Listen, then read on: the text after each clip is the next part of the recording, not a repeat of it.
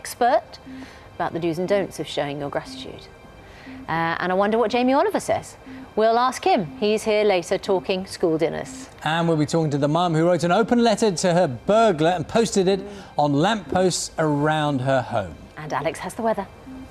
Good morning. A cool breeze blowing today. Many places have some sunshine, but there will be showers. And then the winds really whip up again tomorrow. All the details on that and the whole weekend at 1:15. Alex, thank you very much. Good morning. First, our main news this morning. The government is to spend £1 billion subsidising low-paid jobs and work placements in an attempt to reduce youth unemployment. The Deputy Prime Minister Nick Clegg outlined the scheme on breakfast in the last hour. He hopes it will lead to work or training for more than 400,000 young people. Here's our Deputy Political Editor, James Landale. There are now more than 1 million young people out of work, and the government knows it has to act.